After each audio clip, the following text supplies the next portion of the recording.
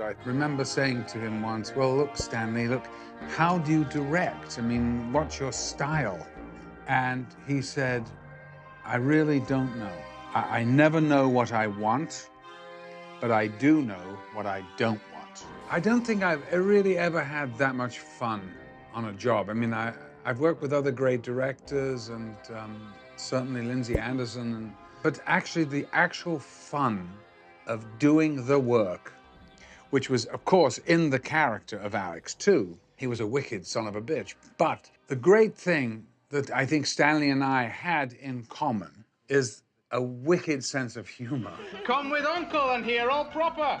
Hear angel trumpets and devil trombones. You are invited.